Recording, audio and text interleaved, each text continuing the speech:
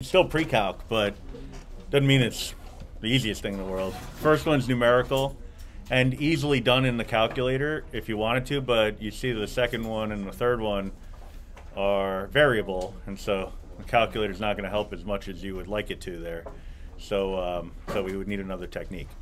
So if you wanted to with number six, you could just type in the sine of the arc cosine of 4/5. So second cosine, inverse cosine, arc cosine all mean the same thing. And it wouldn't matter what mode you're in because you're doing opposite operations here. So if you're working with radians or if you're working with degrees, the result is going to be the same, all right?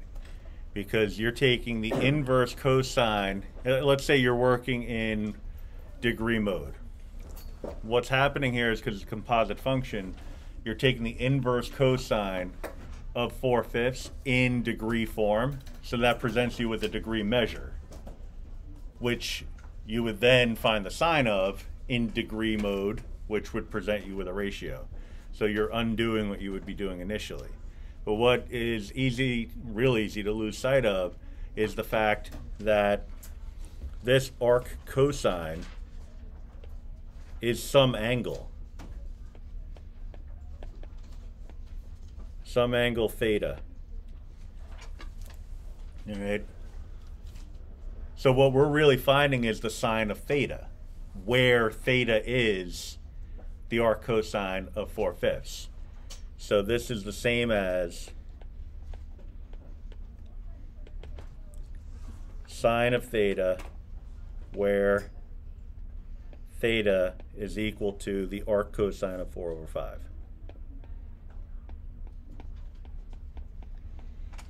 All right. Now, when dealing with inverses, this is an old pre-calc topic. An inverse and an original function, if you want to call it, the inverse of the inverse.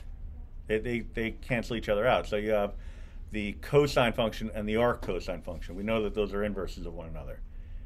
If you compose them, they would cancel each other out. Right? So plug one inside the other. We can apply that idea here by taking the cosine of both sides of the equation here. So I have two sides of the equation. I got a theta and I have an arc cosine. If I find the cosine of both sides, I would have cosine of theta on the left, and I would have the cosine of the arc cosine of 4/5 on the right-hand side. On the left, you would be stuck now with the cosine of theta. On the right, the cosine and the arc cosine would cancel each other out, because inverses cancel each other out, to whatever the argument is, right? Whatever is contained within the innermost function, and that would be 4/5. All right, so I now have cosine of theta is equal to 4/5. Now, again, we've already figured out the answer. We know the answer is 0.6 or 3/5 if we put it in fraction form. So it's like, why are we doing all this? Because again, we have to get over to a process where we would be able to handle this using variables rather than numerical values. Right? So we know what the answer ought to be, so we're trying to work towards that. So what I would want to do here is solve for the value of theta. So then it's like, well, wouldn't it be better if it was theta all by itself? Then we could put it into a calculator. But it's not always going to be so nice. When you find an inverse function, if you remember from last year, year before, they weren't always pretty. Sometimes there were radicals that you couldn't identify the value of. All right? So you would get the decimal variation of that. You wouldn't get the fraction form. You wouldn't get the radical form. You'd have no idea what that corresponded to. Right? So the best you could do is either put the decimal down and round it and hope you got partial credit, or draw a triangle and figure it out.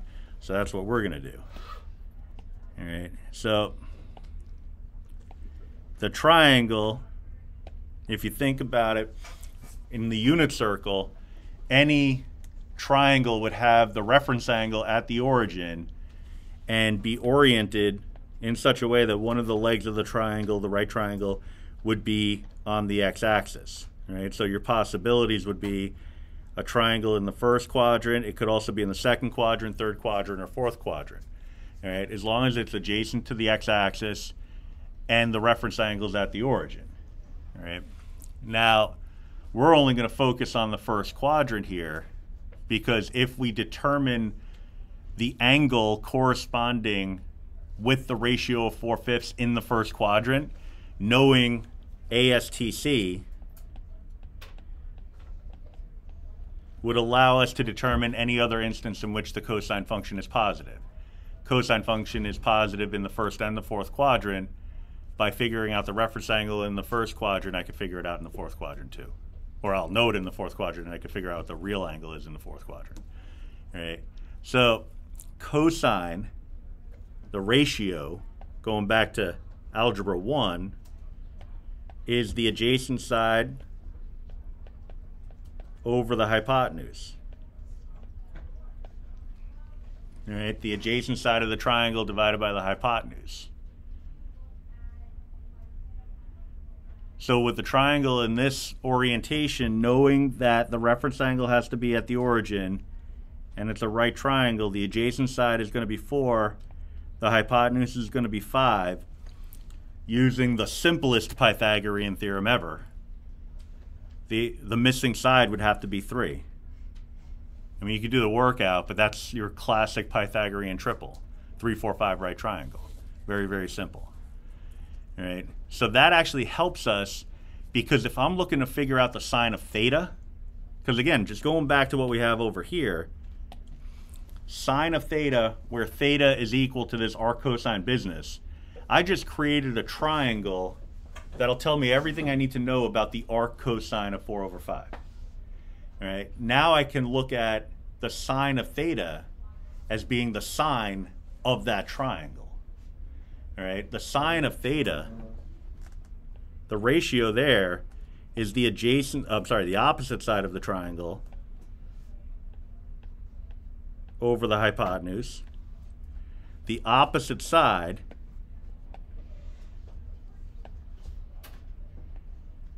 is 3. The hypotenuse is 5. All right? So that tells me that the sine ratio, sine of theta, is going to be 3/5.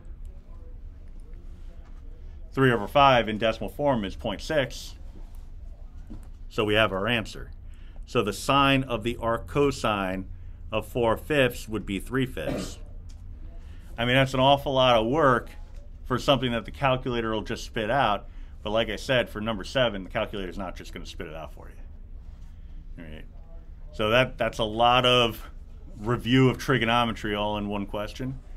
But it's all there for you. It's just a matter of decoupling, really, the original expression so that you're looking at it as 2 separate pieces. So we had the sine of some angle theta. That angle theta was the arc cosine of 4/5. We learned everything we could learn about the arc cosine of 4/5 in the hopes that we could create a triangle which we could then use to determine the sine ratio, which is opposite over hypotenuse. All right? We're going to do this about like 7 or 8 more times. So if you didn't fully latch onto the idea the first time, don't worry. You'll get more. Oops. So the second one is the sine of the arc cosine of x. All right, so same exact process, except now we're looking at the angle theta. All right, this would be some angle theta being equal to the arc cosine of x. All right, so that's the same as saying, so it's the same as the sine of theta, where theta is equal to the arc cosine of x.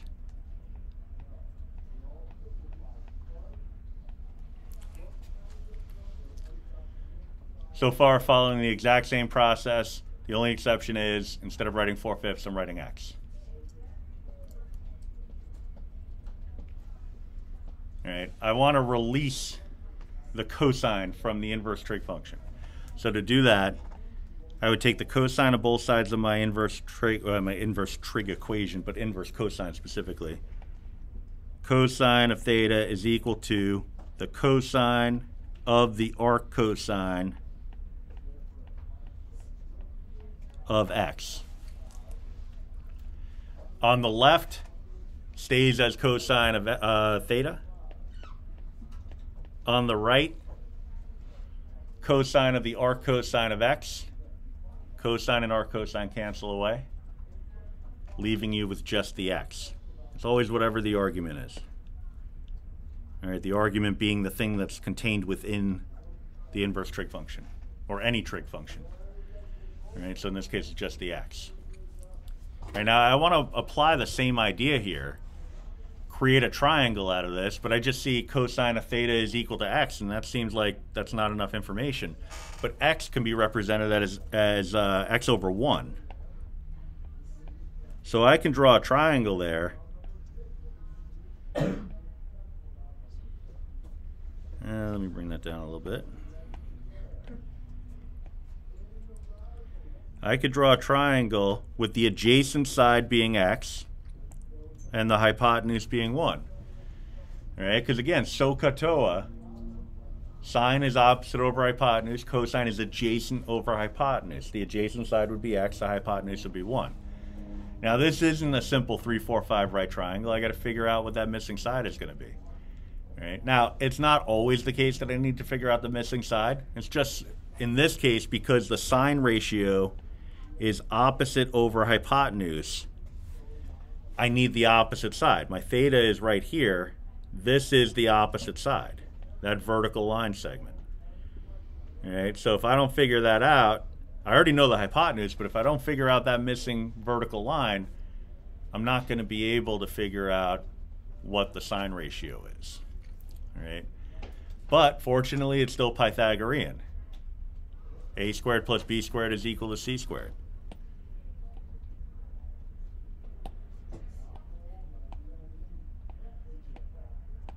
All right, so I'll just write x squared plus whatever you want, doesn't matter, just anything but x. That vertical one, we call it h for height, you call it b for b squared. Really doesn't make a difference, I'll say b squared, is equal to 1 squared. When you solve for b, you're going to subtract the x squared and then take the square root. All right, so I have a 1 squared minus an x squared, so 1 minus x squared, and then I'm going to take the square root to get that b alone, so it's going to be a radical. So b is going to be equal to the square root of 1 minus x squared. All right, so in comparison to some of the algebra that we've been doing over the last month or so, that's super easy, barely an inconvenience. So we have vertical line segment here, 1 minus x squared under a radical. It's only I'm only using the positive variation because remember when you take the square root it could be plus or minus. Not the case here because it's vertical going above the x-axis. It's going in the upward direction, so that would be a positive measure. If it were going downward into the fourth quadrant, it would be a negative measure. Since I'm only focused on the first quadrant reference triangle, I would only want positive numbers. All right, so I need my opposite side, and I need my hypotenuse. So that's going to give me a sine ratio, sine of theta, is equal to the square root of 1 minus x squared over 1. That sine of theta is the same as saying sine of the arc cosine of theta. I'm sorry, of x. Because we already designated theta as the arc cosine of x. So when we figure out the sine of theta, we're actually figuring out the sine of the arc cosine of x, which happens to be the square root of 1 minus x squared. All right. Now, it would be natural to question the importance or the need to do stuff like this. It would be really natural in a pre-calc class because you wouldn't get to what I'm about to talk about. So if you have a choice, you take a look at the original expression and the brand new expression. You just ask yourself, which would I rather take the derivative of? Now, it's a simple answer. The one on the right, because you have no idea how to do the one on the left. The one on the right, because you could apply the chain rule. The one on the left, we don't know how to take the derivative of the arc cosine function. We could still use chain rule, but if you don't know the derivative rules for arc functions, then you're out of luck. But if we can transform an inverse trig relationship into something algebraic, then we could take its derivative pretty easily. All right, so that's the motivation there. All right, so whenever you see a situation like this, you would always have the opportunity to go through it using, a strictly calculus based approach, which would be take the derivative of your original expression as is, if you know the rules, and you will before too long, or you could find the derivative of this, which is much simpler. Some of us can do that in our head at this point. All right, so if you've been kind of slow to the party here in terms of the practice and getting your level of competence up with finding derivatives, then that's a different story. But this might be super easy. Yeah, it might be child's play for you. Okay. So for number 8,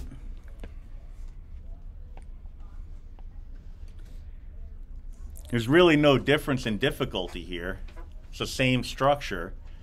That arctangent of 3x, that's our theta. Now you could start kind of stripping away some of the unnecessary steps. We know that that's going to be the same as theta is equal to the arctangent of 3x. So I don't have to write same as. So I'll write secant of theta, where theta is equal to the arctan of 3x. We're going to take the tangent of both sides to release the 3x. We don't have to show the act of taking the tangent of both sides like I showed the act of finding the sine of both sides. I can just write it now as tangent of theta is equal to 3x. Tangent of theta is a ratio, opposite over adjacent. I have just 3x, but I can write it as a ratio, 3x over 1. So that's opposite, adjacent. Draw a triangle.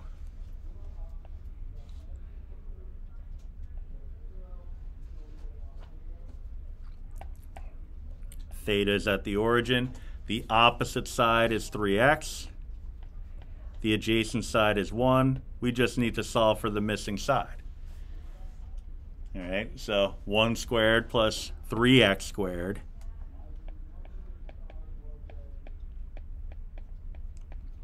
is equal to the missing side squared. We'll call it c.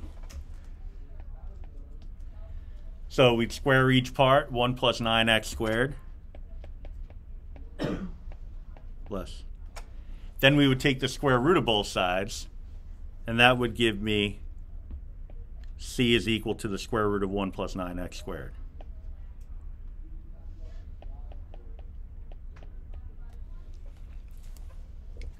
All right, so I just need a secant ratio out of this. Yeah. When you're solving that, why couldn't you just like radical the whole thing, like both sides of the equation, and get 1 plus 3x? Oh, because when you have a plus sign there, that makes it a sum of two perfect squares, which is not factorable. If an expression isn't factorable, you can't find the square root of it.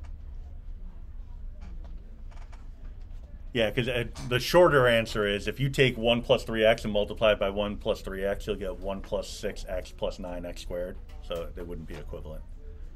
So maybe that was longer of an answer. Anyway, SOHCAHTOA gives us the ratios for sine, cosine, and tangent. we need ratios for cosecant, secant, and cotangent. Fortunately, those are the reciprocals of the sine, cosine, and tangent. So secant is the reciprocal of cosine. So cosine is adjacent over hypotenuse. Flip it over and you have your secant. Hypotenuse over adjacent. So secant of theta, the square root of 1 plus 9x squared, that's my hypotenuse, over just a 1. That's my adjacent side. Secant of theta is equal to that ratio, which could be simplified just to the square root of 1 plus 9x squared, just ditch the 1. But we know that theta is really the arctangent of 3x. That's how the whole triangle was developed to begin with, which means that the secant of the arctangent of 3x is equal to the square root of 1 plus 9x squared.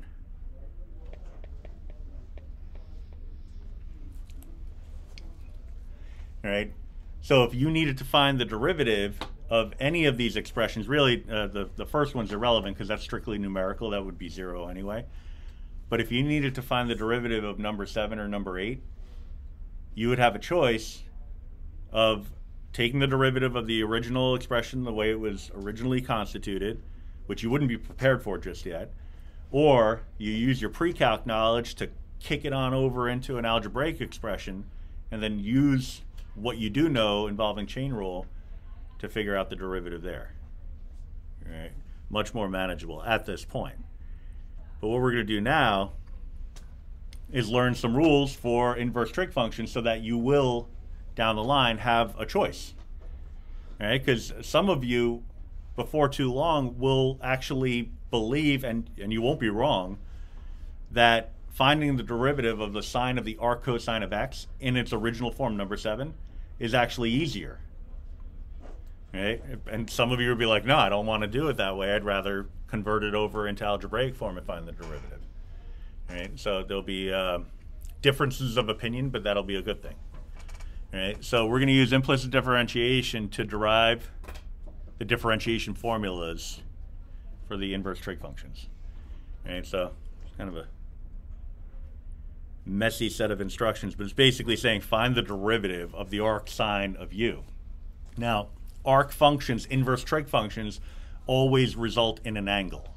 That's why for all of these problems I was able to say the arc cosine and the arc tangent were some angle theta.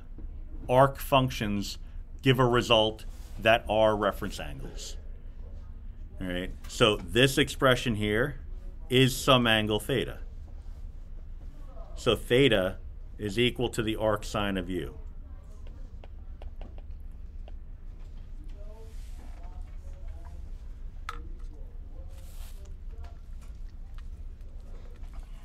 All right, no idea how to find the derivative of that, so we got to do something. We go back to the examples that we already covered. Say, okay, well, if I can make this an algebraic expression, maybe I could do something there. All right, but aside from that, how about getting it to be an ordinary trig function rather than an inverse trig function? So to do that, I would take the sine of both sides.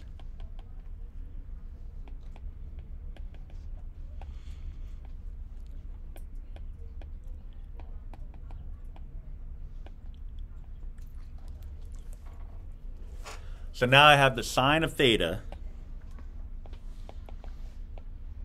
is equal to just a plain old u.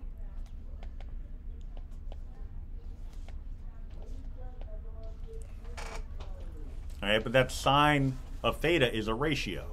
That ratio is opposite over hypotenuse. All right, so let's put that u over a 1. The u being the opposite side, and the 1 being the hypotenuse.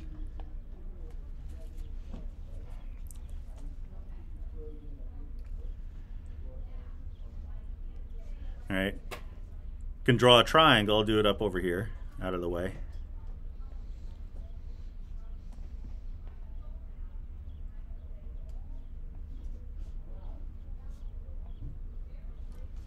All right, the opposite side being u, the hypotenuse being 1, then we would just have to figure out the missing side. All right, Pythagorean theorem. So I have some unknown leg of a right triangle here. I'll call that a. A squared plus u squared is equal to 1 squared. I got to subtract over the u squared. So a squared is going to be equal to 1 minus u squared. And then I'm going to take the square root. So that's going to give me a is equal to, I only need the principal square root, just the positive one, because it's in the first quadrant. So the square root of 1 minus u squared. All right, so that's going to be my adjacent side. Now, we don't yet know that we need that. So you're just kind of believing me that that's an important piece of information, but you'll see in a few minutes that it is.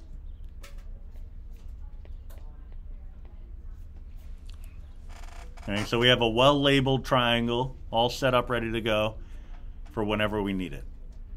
All right, but if we go back to what the original question was really talking about, yeah, aside from using implicit differentiation, it's saying find the derivative. Now we're letting theta be equal to the arc sine of u. So this expression is now thought of as d theta dx. So somehow I have to find the derivative of theta with respect to x. It's kind of an issue because I have a theta, but I don't have an x. All right, so we'll have to keep that in mind. But what I can do, as kind of like a half measure here, is I could find the derivative of theta with respect to u, because I have a function of theta in terms of u. All right, or I can find the derivative of u with respect to theta. It really doesn't matter which way you go with this. It's going to work either way. All right, but the simpler way to do it would probably be if I rewrite this as u equals the sine of theta, then I could just take the derivative of the left side, that's going to be du d theta. You know, if it were y and x, it would be dy dx, so u and theta would be du d theta. All right, that's the reciprocal of what I want, but you know, it's a step in the right direction. Now I just need to find the derivative of the sine of theta. All right, derivative of sine of theta would be cosine of theta.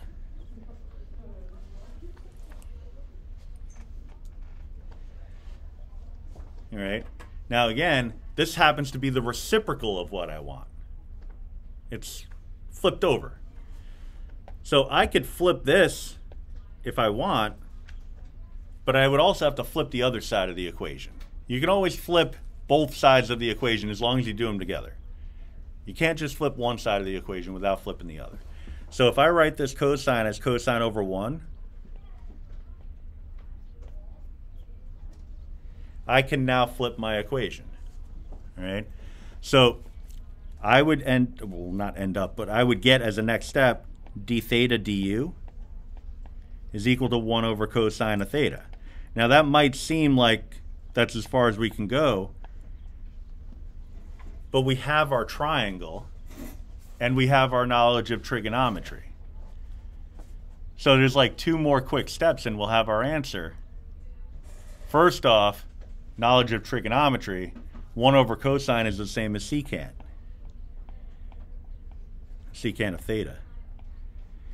All right, secant of theta is the same as hypotenuse over adjacent. All right, because cosine is adjacent over hypotenuse, so the reciprocal of that would be hypotenuse over adjacent. My hypotenuse here, 1. My adjacent, that radical that we came up with before that we didn't know that we needed, but it turns out we do, would give us d theta du is equal to 1 over the square root of 1 minus u squared. So close. We have a d theta du, I need a d theta dx. All right, so we must have done something wrong. No, it's a quick adjustment. There's only one last thing that we need to do in order to fix this. Because I can take this here and multiply it by something and get a d theta dx. I would just need to multiply it by a ratio sufficient to cancel out the du. So I need the du to go away. So I'll multiply it by a ratio where the du is on the top, and I need to introduce a dx.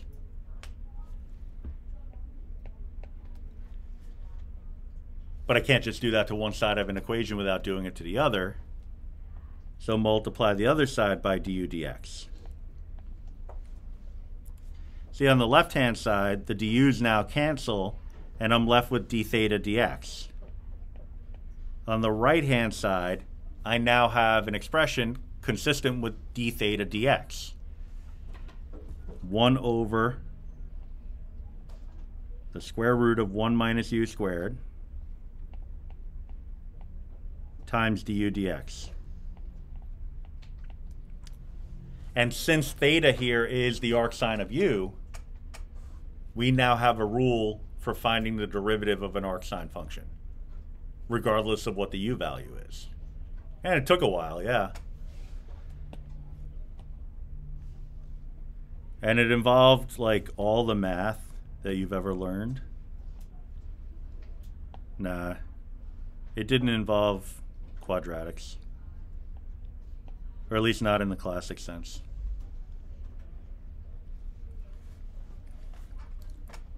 But yeah, it was fun. Another way to represent du dx, u prime, we're familiar with that.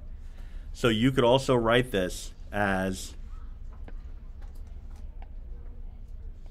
u prime over the square root of 1 minus u squared.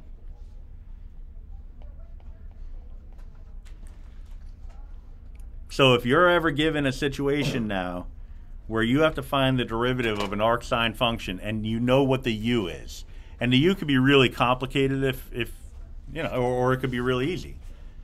If it's non-numerical, like if it involves a variable, you would just take the derivative of whatever the u is, and then that would be the numerator. The bottom would be radical 1 minus u squared with you substituting that u value in. All right, we'll do examples like that down the line, but we have 5 more rules to derive. Fortunately, sine, tangent, and secant are the most important ones because cosine, cotangent, and cosecant, they're all just negations of the rules for sine, tangent, and secant. That's why, you know, the cofunctions, they always have that negated relationship. So if you know the rules for sine, tangent, and secant, then you're good, because I can just tell you right now, and we'll practice going through this process because you'll need to know it.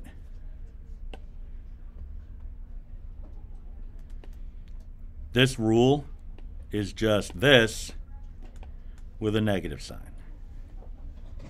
All right, so it's a 2-for-1 deal. You figure out one, you know them both. All right, so yeah, tomorrow we'll tackle tangent and secant.